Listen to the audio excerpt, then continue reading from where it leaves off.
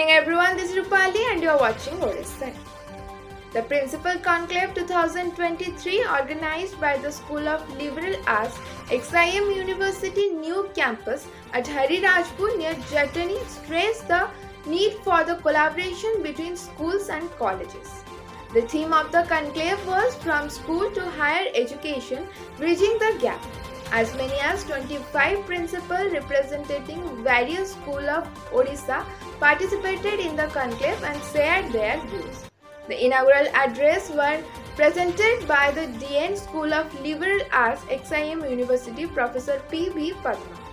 Attending the conclave as chief guest, former Director, National Council for Education Research and Training, NCERT, Professor Hrusikesh Senapati, presented the keynote address.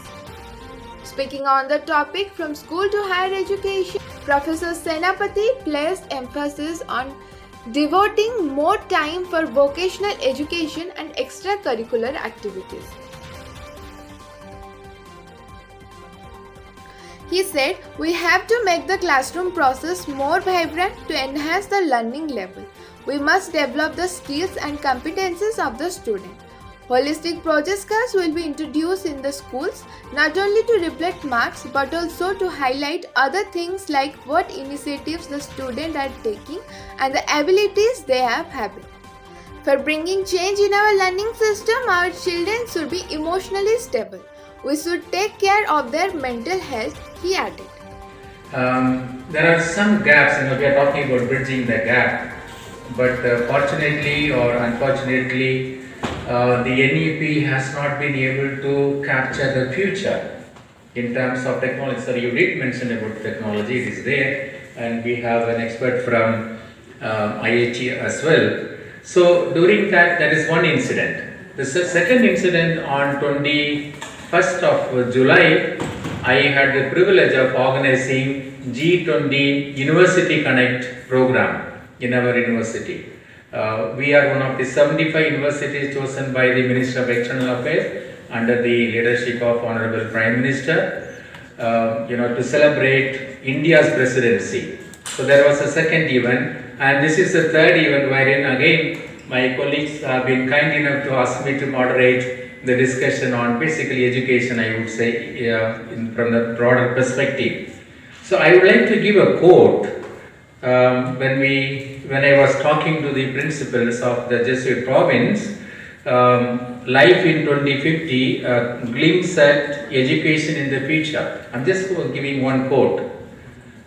By 2050, majority of students around the world may no longer have to physically go to school in order to get education.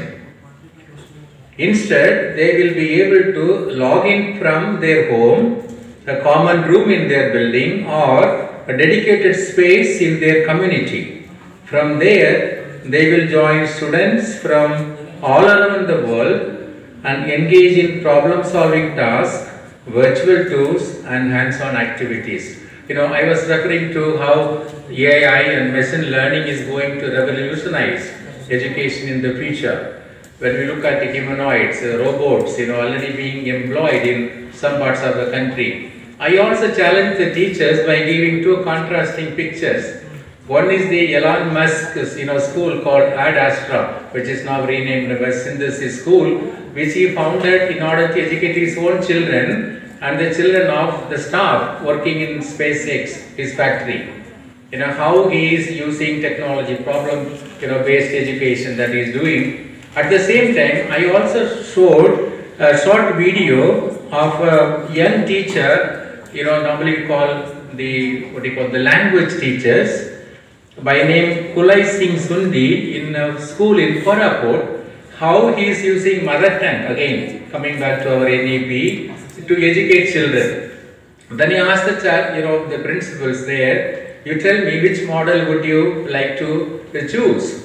They said we will go for a middle path. Okay, let us not get into that. So all I'm trying to say is, when we talk about bridging the gap, we need to be very clear whether the gap is increasing or it is reducing, and of course, if it is there or it is increasing, what can we do to bridge the gap? I think that's how All the schools across the country should collaborate with the universities to bridge the gap. As all esteemed elite members, we are getting our clothes, our shirts, pants, blouses, everything stitched as per our need. Time has come to customize the system of education as per the need of the 21st century learners. Though we are not and we cannot claim to be the 21st century teachers, but it has to be customized. For that matter, we need to go to the grassroots level to think about the foundational stage, and we need to create a happy environment that will take care of the emotional quotient of the learners. Health of our system is not good. That is the conclusion. If with this with this type of education, we send our children to higher education, then what they will do? The foundation is weak. That is why NEP 2020 is putting a lot of emphasis on this foundation stage. Then when children will come to the secondary, that means the second stage, preparatory 3, 4, 5, it is already there. It is not something new. It is not physical change. Actually, change in curriculum and pedagogy. That means what is expected, a lot of interaction, a lot of sharing, a lot of collaboration. Students will get opportunity to exhibit their talents, what they have. Then when children will go to the middle stage, that is class 6 onward, 6, 7, 8, and what problem we are facing in our country? India is going to be the youngest country in the world. Next decade we will have the maximum youth in our country. And in that scenario, what we are going to do? That means what type of education we are providing to our youth. If you see the vocational education, I am talking about the vocational education because what policy has recommended, vocational education will be introduced from class 6 onwards, and there will be no separate vocational stream. It will be an integral part of general education.